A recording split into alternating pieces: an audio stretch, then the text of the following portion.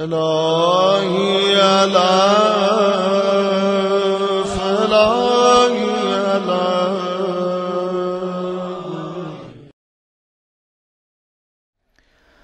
أعوذ بالله من الشيطان اللعين الرجيم.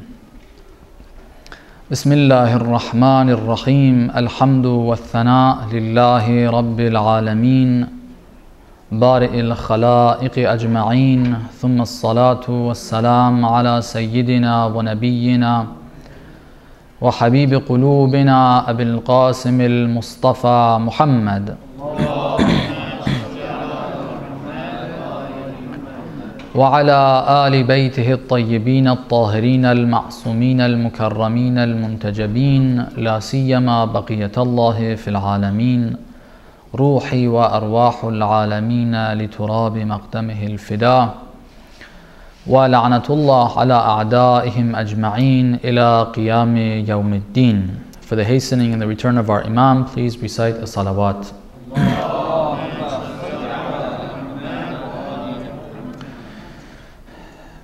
We've been trying to discuss some of the dimensions of how to abstain from sin, taking this lesson from the verses of the Holy Quran that this month is supposed to be helping us abstain from sin, avoid sin. We've tried to discuss a little bit some of the concepts that are good to know in order to be able to abstain from sin. One of the points that we raised in one of the beginning nights, which has raised some questions apparently, was the idea that we mentioned. Some people have said very proudly that we should try to teach our children to have love of Allah subhanahu wa ta'ala instead of teaching them to have fear of Allah subhanahu wa ta'ala. Now, I very briefly touched on it. I didn't think it was something very difficult to understand, so I didn't spend too much time on it. But apparently it was kind of maybe misunderstood. Maybe it was understood correctly, but it's something that is not acceptable to some. Maybe, I don't know. The idea that we were mentioning is that based on the verses of the Holy Quran that call the believers to have fear of Allah subhanahu wa ta'ala, we were emphasizing the importance of the existence of fear, the necessity of having fear, and the necessity and importance of implanting that in the heart of the child. If that is implanted, then when parents are not around, if they have things that temptation, friends, whatever it is that calls them towards sin, any form of sin, even as a child, although it is not going to be considered a sin, it's not going to be causing them to be responsible for their actions because they're not responsible. However, it may get them into the wrong habits. But one element that can be very strong in keeping them away from sins at that age is fear of Allah subhanahu wa ta'ala. If we can teach them that, there will be an inner police, if we can call it, something internal that's going to keep us from committing sins. We weren't trying to say that it's bad to talk about God's love, that we shouldn't have that, or how the balance of that is with fear. The importance that we were lying is that unfortunately out here it's kind of considered bad. The more intellectual you become, the more you're supposed to put fear aside. They say fear is because of lack of understanding. The more you understand, the less you have fear. Well, for certain things, yeah. If fear is based on negligence and ignorance, if it's removed, then the fear is gone. Some people have fear of jinn. They scare themselves to death because of jinns.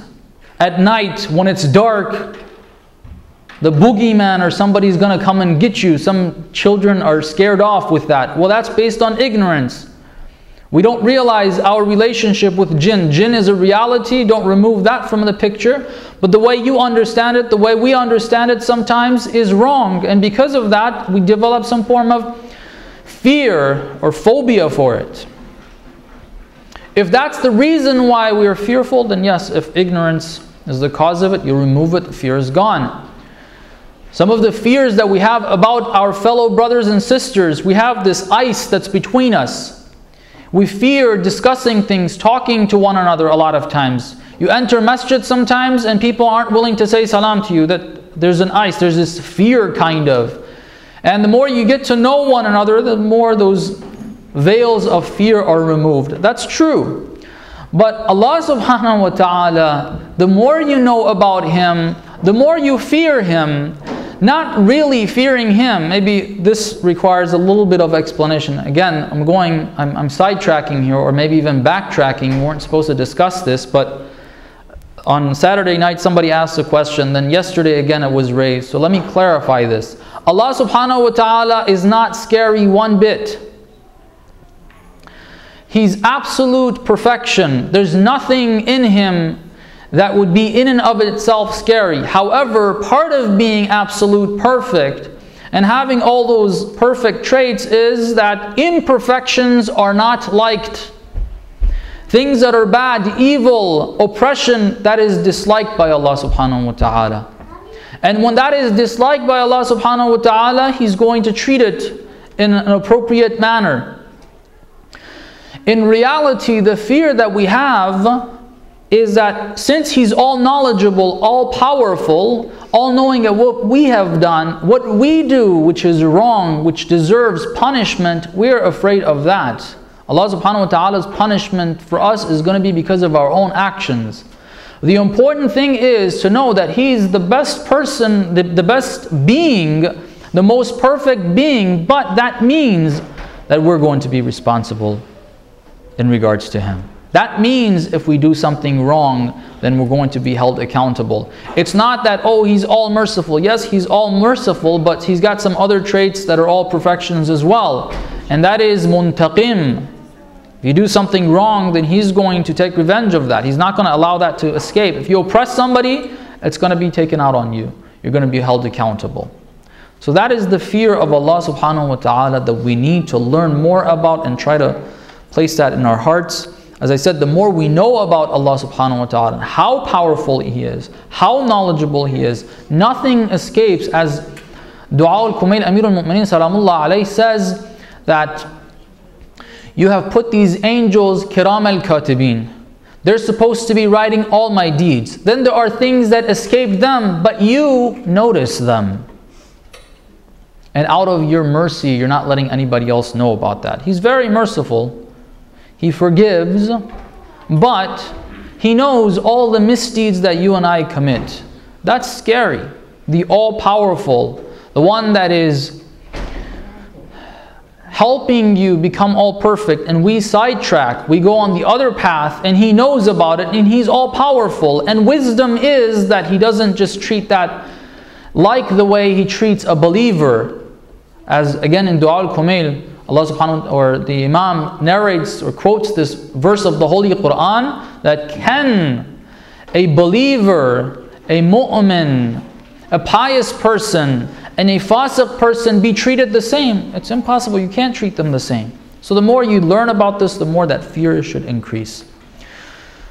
We explained yesterday that one of the elements that helps us, gives us positive fear, is death. The remembrance of death is extremely important to our spiritual growth. The more we have that, the more we realize it, the more we have it in here and not forget it, the more we will benefit from life. The more we'll be able to perfect ourselves. We explained that. We said in our context of our discussion, we were talking about the effects of sin, and we wanted to discuss the effect of some of the sins, or sins in general, in regards to death. Because previous to that and prior to that, we talked about some of the effects of some of the sins in this life, in this world.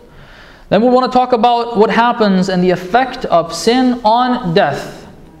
There's different effects. For example, how death happens.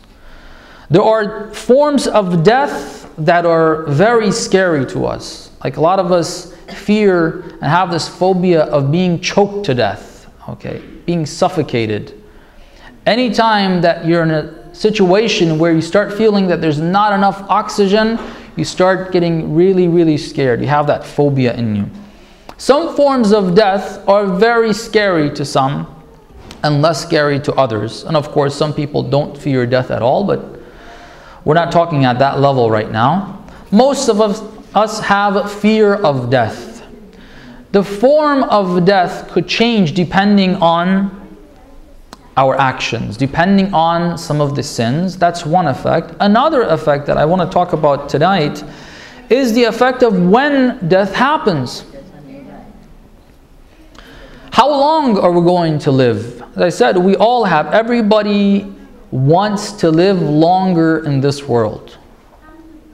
Everybody has that. Of course, we do have hadith that says, and verses as well of the Holy Quran, that true believers don't have this wish of staying in this world. For true believers, this world is a prison. This world is an obstacle. There's an interpretation of the verse of the Holy Quran that discusses the story of Prophet Moses with Allah subhanahu wa ta'ala. There's two verses that shouldn't be mistook.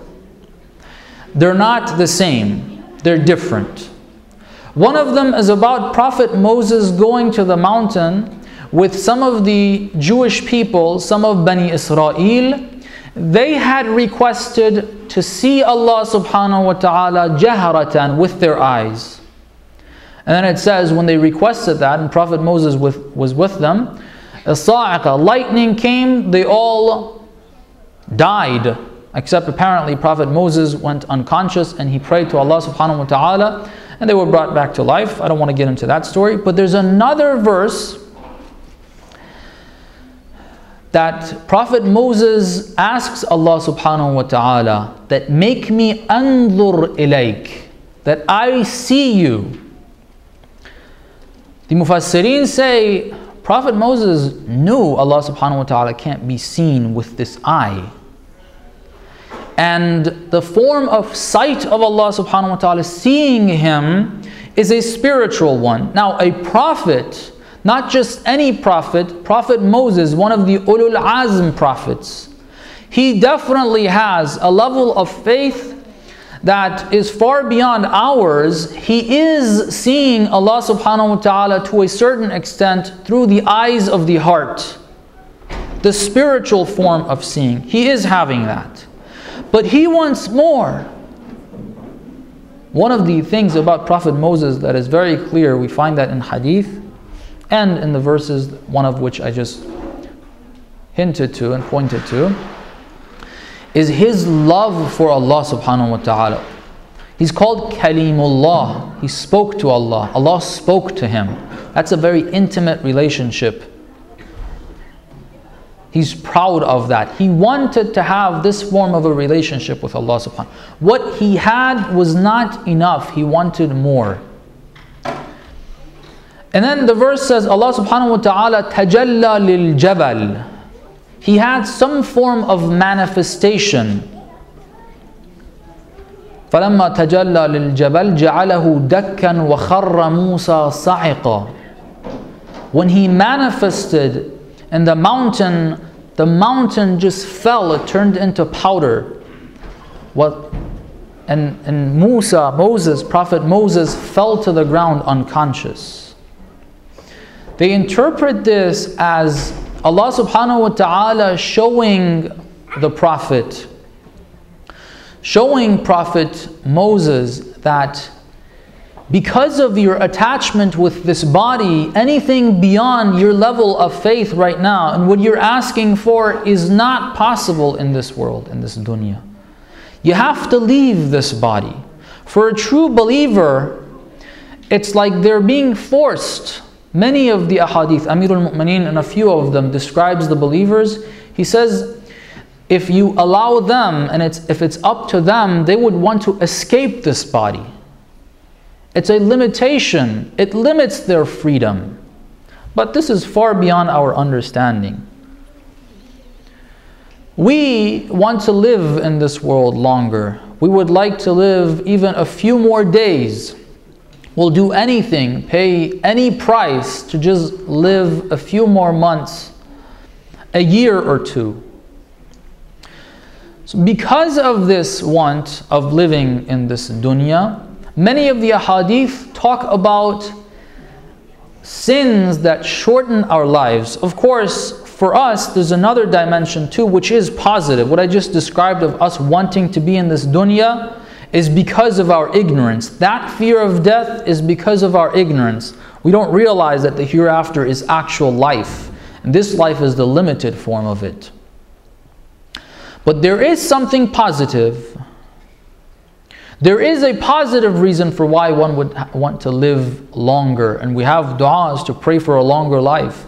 And that is to serve Allah subhanahu wa ta'ala further and more, and be able to get closer to Allah subhanahu wa ta'ala. Where we're at, there's ranks that we can reach, closeness to Allah subhanahu wa ta'ala that we can reach. And as the ahadith say, at least for our level, that can only happen in this dunya. Once we leave this world, that's the end of it. We can't do anything to get closer to Allah subhanahu wa ta'ala. So for that reason, it is actually, if anybody has this intention for living longer, and as long as he is serving Allah subhanahu wa ta'ala, he wants to live and get closer to Him, then that's positive. Now we have some of the ahadith that describe to us sins, especially certain ones, shorten our lifespan. One of them I will read to you. This hadith is from Imam al-Sadiq salawatullah alayhi. He says, Kana Abi yaqul. He quotes his father Imam al-Baqir salamullah alayhi that نعوذ بالله من الذنوب التي تعجل الفناء. We seek refuge to Allah from the sins that hasten the annihilation, death in other words. And the same words are same concept is repeated with different words. وَتُقَرِّبْ الْآجَالِ. They bring closer the ajal. See, we have, Allah subhanahu wa ta'ala has given all of us a lifespan in this world. We are definitely كُلُّ نَفْسٍ ذَائِقَةُ الْمَوْتِ. Every nafs, every soul, every person is going to taste death. No one's going to escape it, because this world was never intended to be eternal. The hereafter is eternal. We're given a certain span of life. That's, let's just for our explanation today say, that's the maximum we can live. We're not going to be living beyond that. But certain things that we may do, or certain obligations that we may not perform, are going to cause that to shorten. That's what they're going to do. So the Imam says we seek refuge to Allah subhanahu wa ta'ala from these sins. وَتُخَلِّ الدِّيَارِ. They empty the cities. In other words, people start dying.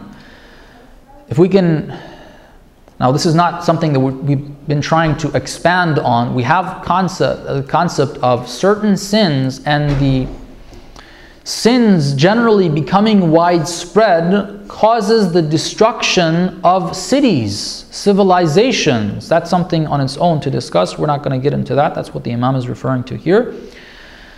The first two that deal with those تعجل الفناء and تقدم الآجال, they shorten our lifespan, they nearen our time of death, are قطيعة الرحم والعقوق. Disconnecting from rahim, disconnecting from family members, people that are related to us through blood. We have a responsibility towards them. Disconnecting, not having ties at all, cutting off relationship is one of the causes of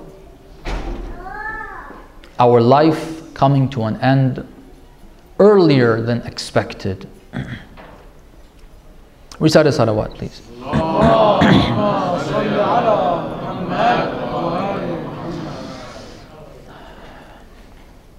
I think all of us, or most of us here, have heard a lot of sayings about qat'ur rahim. Fortunately, one of the good things about every culture that we approach has got positives and negatives. One of the positives, and there's no culture, by the way, there's no culture that in and of itself is supreme. The only culture that is supreme is Islamic culture, which is not actually a full culture, because depending on where you're coming from, it's going to have a touch of that region. For a lot of different reasons, that's a different discussion. But the culture minus that religion, the culture in and of itself, there is none that is superior than the other to say, oh, if you're coming from this part of the world, you're better or whatever. No, just remove that from your mind. But one of the positives in Eastern culture is keeping up ties in relationships. And one of the negatives of Western culture is that that's not very strong. Parents and children don't even have too much of a relationship in the Western culture. This is very wrong. People not caring. Because look, remember, when it says qat'ur rahim is a sin, when you look at the verses of the Holy Quran, what you find is kind of the opposite of that being wajib instead of this being haram. It says, وَبِالْوَالِدَيْنِ إِحْسَانًا وَبِذِي الْقُرْبَى. You're supposed to be kind, be good to your relatives. You're supposed to have a healthy relationship and help them out. Be kind to them. Even if it's at the level of just a nice conversation. Not that every time they see you, you're always picking on them or saying something that hurts their feelings. It's not about that connection in and of itself. It's the form of connection that is kind. You need to show kindness to them, helping out financially if they require that, if they're depressed, if they are in tough times and difficulties, they've lost a loved one, to try and go and cheer them up and help them out in whatever way that we can. That's one of the positives of Eastern culture, and Western culture needs to learn a bit of that. We need to try to develop that in ourselves. And before we know it, one of the things that happens to people who've come here and migrated from the East as well is that you start, they say, the earth, the dirt, the soil in a flower plant started smelling good, and they asked it, where did that come from? It said, I'm the soil that I was. I'm the same dirt and soil that exists everywhere. What causes me to have that beautiful scent is the flower that's planted and is around me. Just being around that flower gives it good scent. Being in this society, if we're not careful, causes us to develop, without even realizing it, some of the negatives in this culture. And of course it helps us develop some of the positive, like being a little more organized of this culture, but it also gives us some of that negative touch. We got to be careful with that. But what I want to focus on a little bit here is to clear up our perception of this responsibility of keeping up ties with family. Sometimes this is taken to an extreme. Sometimes keeping up ties is used against faith. In other words, practically the result of that is losing faith instead of helping faith. Because one of the reasons of all these ties is to keep a society together. If you have blood relationship, you're supposed to have more ties. If beyond having blood relationship, like being siblings or being family, they're your parents, they're your cousins, your uncles, your nephews, your nieces, beyond that, or if they don't have that, at least they have faith, then we need to keep ties with them as well, with believers. So it's all to keep us all together. And there's other benefits as well, I don't want to get into that. But sometimes we see this becomes a problem instead of helping out. We use the religious concept because look, a lot of times what we end up doing is we mix up culture and religion. And we always, or a lot of times, manage to misplace them. Take a religious concept, use it culturally. Take a cultural concept, use it religiously. Examples. Recite a salawat, please.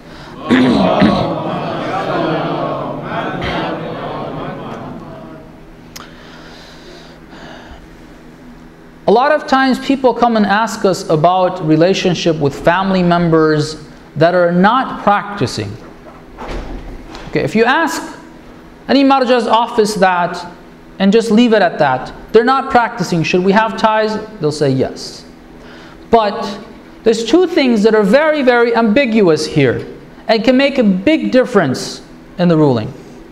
One is, you're saying that they're not practicing. What level of lack of practice do they have? There's different ones. I may commit a sin here and there. Well, I'm not practicing to that extent.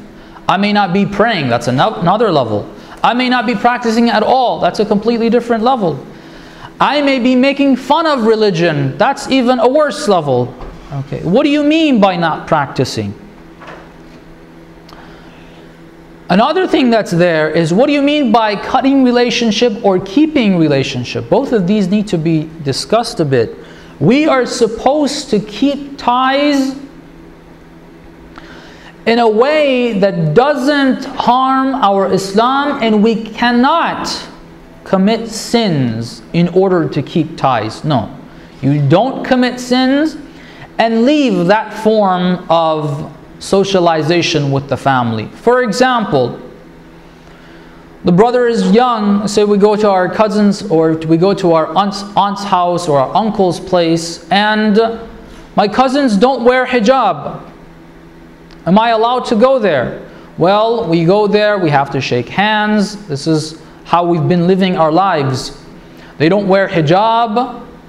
I'm supposed to go there and see them. If I don't want to go there, feel upset. If I go there, I don't shake hands, I don't look at them, which is my religious responsibility. They're not going to like that.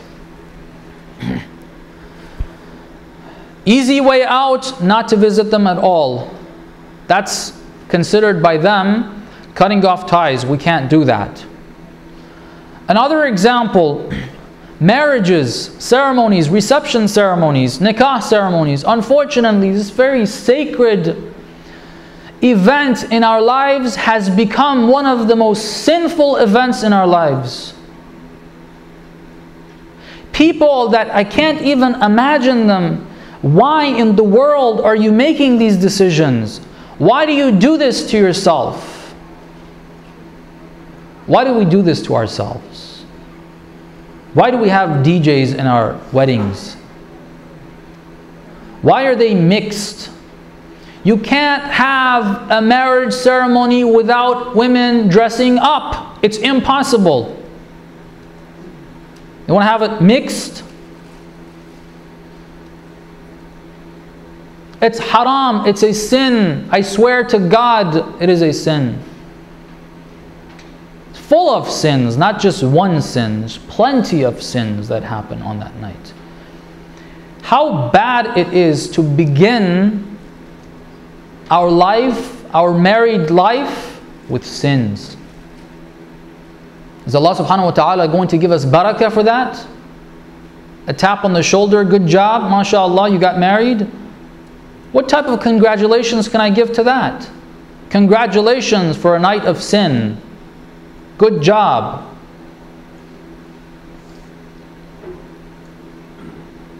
I don't know what happens to us. Like people that we consider religious, they're sometimes, I mean in Iran, I don't know about here, I don't know if we have any hafiz of the Holy Quran, anyone that has memorized the Holy Quran. You have people that have memorized the entire Holy Quran, they wear hijab, they've gone to Hajj, they've done this, they've done that. Everything seems to be okay as soon as you want to marry their daughter, and then all of a sudden things change. They can't accept to have a marriage without music. Without a bunch of guys coming into the women's section to see the bride and the groom together. For what? Why the hell do you want to do that? What happened to your ghira? Allow men, non-mahram men, to see the women like that? These are great sins. Now when a person, a young person especially, because those are the people that come and ask us especially, or mostly it's them that come and ask us, like we're invited to this gathering, we know it's mixed, we know they have a DJ, there are relatives, what are we supposed to do? Can we go or not? Don't go. Don't go. Technically, if you ask me, I'll break it down for you. There are some cases that in theory may be okay for us to attend. But I know what it means to be young and enter that gathering with the music and mixed and all the colorful faces. That's not a gathering you want to be in. That's not a gathering that the Imam of our time would see us in and say, MashaAllah. You want to have your Imam congratulate you for the marriage? Or you want him to cry? We have hadith on this. The Imam receives reports of what people do. There's one hadith that says twice a week. And when he receives news that the Shia have committed sins, he weeps. So the night of marriage is the night that the Imam of our time weeps. Think of that.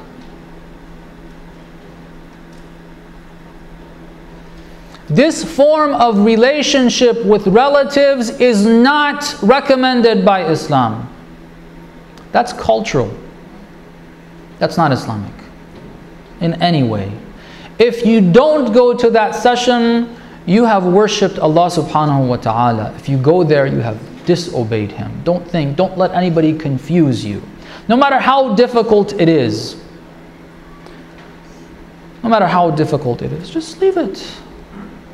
Believe me, Allah subhanahu wa ta'ala is going to show you how you will be respected amongst your family if you do the right thing. You will be even respected amongst them. They will see you as someone that is stronger, more firm, a stronger believer. And of course, if they're the type of people that are going to be making fun of us, who cares? Who cares? Why would you want to have ties with them anyway? We have verses of the Holy Quran. If you see people, it doesn't mention who they are. If you see people that are making fun of Allah subhanahu wa ta'ala's signs, making fun of His laws is an example of that. Making fun of religious people because of their religion is an example of that. If you see people doing that, don't stick around. Even if you're not doing it. Sometimes, God forbid, we join them. We shouldn't join them. We should leave them. Leave them to it. Let them commit the sin they want. This form of relationship is not intended. You shouldn't cut off ties completely, but who said you need to go over their house? If going over their house means committing sins, or there's a good chance I'm going to commit sins, don't go.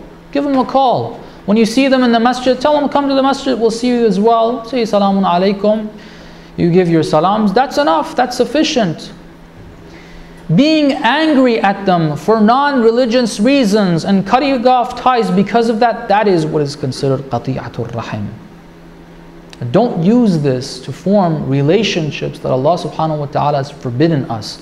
I gave you that hadith that the Imam told his companion, why in the world are you hanging around this guy? This guy is denying, making fun of the Ahlul Bayt. He's the enemy of the Ahlul Bayt. Why are you hanging around? He said, he's my uncle. He wasn't like his, dad's, auntie's, husband's sister or something. Okay? He was his exact uncle, his own direct uncle. The Imam said, don't hang around him. Just because he's your uncle, that doesn't mean you're supposed to be hanging around him. You see him on the street, say salamun alaykum, that's it. Don't hang around him. They are the ones that have told us about this qati'atul rahim. So, Qat'ur rahim is a great sin. However, that doesn't justify us having whatever form of relationship with our families. Even those that devastate us, they create problems religiously for us, for our children. A lot of times we neglect that. You go to some of these people's homes, it's going to have negative effects on the children, even if you're not touched. What they have on their TV, what their children say, what they see over there is going to have a negative effect on them. Don't forget that. So that form of relationship is not intended. Yes, you need to have some level of relationship, but giving them phone calls, even if they're in the same city, is enough. You've done your responsibility. It's their fault and their problem that you're not having any more than that, and we're not supposed to have any more than that. We ask Allah subhanahu wa ta'ala, by the right of the Ahlul Bayt, to hasten the return of our Imam. We ask Allah subhanahu wa ta'ala, by the right of the Ahlul Bayt, by this noble month, by the shaheed of this month, Amirul Mu'mineen, to enable us to become close companions of our Imam. We ask Allah subhanahu wa ta'ala to prolong the life of and give good health to all of our maraja, and especially the leader. We ask him to forgive us all of our sins. We ask Allah subhanahu wa ta'ala to relieve all the believers and all people of the world of the oppression that they're facing. Bin Nabi wa alih rahimallahu man qara al-Fatihata ma'a as-salawat.